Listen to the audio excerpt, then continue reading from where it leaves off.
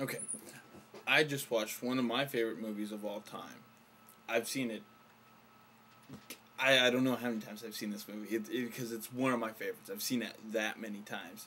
It's From Dusk Till Dawn. It was Rodriguez and Tarantino, George Clooney. I mean, come on. Three solid. Harvey Keitel. How can you get any more better than that, right? Um, if you don't know much about the movie, it's about these two brothers who are these bank robbers who have killed lots and lots of people, right? And they cross paths at this seedy motel with this pastor and his two kids, and one thing leads to another, and all of them are on this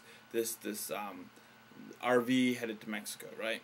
Now Clooney convinces the pastor that they need to stop at this really crappy strip club that happens to be built on an Aztec temple, but they don't know that, and they go in for some drinks, and they think they're just watching a show, and then Selma Hayek shows up dancing all sexy in a bikini, and you think, all right, you like this. All of a sudden, bam!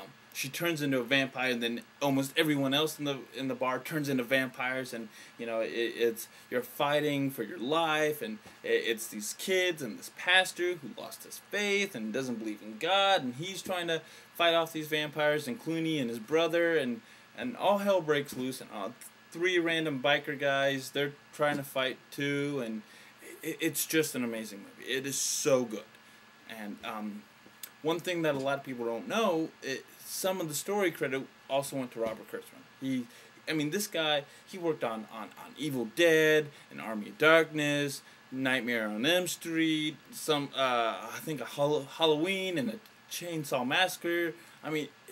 It's crazy how much this guy has done that a lot of people don't know. He's so good. Hell, he's right up 71. I could drive an hour to go see his production studio. It's amazing, and he's awesome. But that's not the point. The point is this movie and how great it is, and it's a straight up action flick, right? It came out of the time where Tarantino and Rodriguez, they were doing so good. They had like Reservoir Dogs, Pulp Fiction, Desperado, all these amazing films, and these two guys work together and create such a great horror action film. It is so good, so good. If you haven't seen it, go out, see it, rent it, Netflix it, do something. Watch this movie. Yes, there's two other sequels, I think. They're straight to DVD. Not as good as the first. See the first one. That's all you really need to see. See it. That's all I'm saying. Now, Tarantino, he's no Rice. He's no Stoker. But they use the same things. Vampires and sex. Vampires use sex to mesmerize. Like Hayek used her sex and her body to kind of hone in on Clooney and all these other guys and get everyone kind of their attention on her. So when they changed, it was more of a surprise. Bam! So they caught them all off guard. Holy water. Holy water is a huge thing that is used a lot in vampire movies. Holy water and crosses. Now, the pastor, Harvey Keitel, who played the pastor, was a guy who lost his faith in God. And once he realized his faith was still there and he still believed, he was able to consecrate the water, and they were able to use it as a weapon. Same with crosses. Crosses are a big part. They were able to stop these. At least hold them off so they can kill them in other ways. And you'll find that all over the vampire stories, anywhere you look. Crosses are a huge way to fend off vampires. Now, without going into much of my background, I think people misunderstand as much about God as they do about vampires.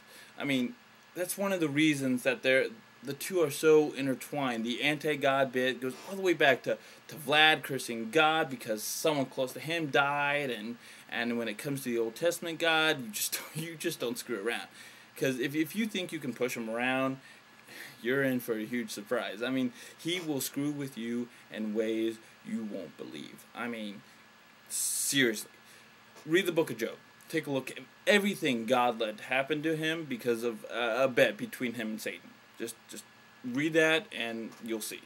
Now, there are still some things that are worth remembering from this flick, but the most important thing that you must remember from this movie, Dusk Till Dawn, is that if you believe in something, anything, no matter how crazy it is, if you can stay the course and do what has to be done, then you'll live to see the light of day.